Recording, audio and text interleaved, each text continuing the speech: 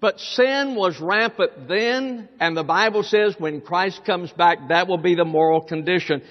And folks, we have to understand that we can choose to sin, but judgment is imminent. It was then, and it is now. Secondly, he said it will be as it was in the days of Lot. In Luke chapter 17, verse number 28, it was the same as happened in the days of Lot. Okay? How was it in the days of Lot? He says that what is the condition of the world going to be when Christ returns? It will be as it was in the days of Noah. It will be as it was in the days of Lot. How was it in the days of Lot? Well, I'd say a couple of things, or a couple of characteristics of Lot's day. First of all, there was militant homosexuality during that time. Are you surprised at how quickly the homosexual movement has become militant? I mean, there is a clerk in Kentucky who has been jailed for not going along or not agreeing. There is a baker in Washington who has been fined. There are florists around the country who have been fined because they do not participate in same-sex marriage. So it's not enough now to say, I believe that you should have the right to do what you choose to. Now then, it has to be embraced. So whenever I look at the day of Lot, I would say there are two characteristics. One was militant homosexuality, and secondly, spiritual mediocrity. For the first 3.5 years of his reign, there will be peace and prosperity on the earth. As he establishes this kingdom, for the first 3.5 years, a time of peace and prosperity. He will establish one world government, and he will be the head of it.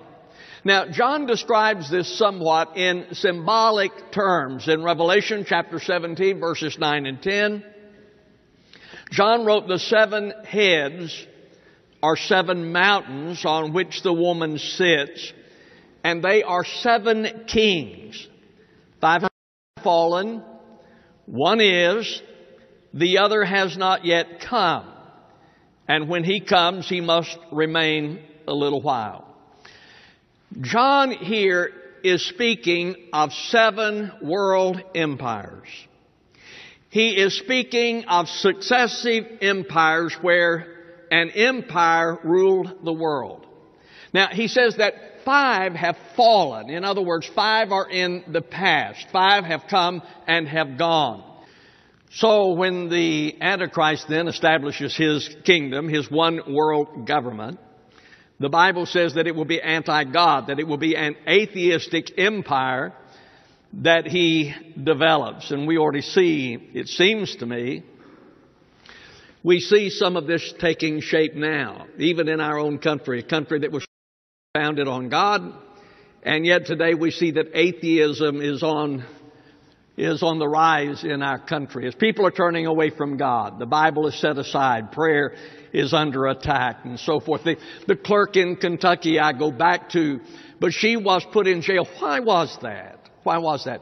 Because there is no place for natural law in a secular society. In other words, you can believe what you wish within the confines of the walls of the church, but you can't take it outside the church.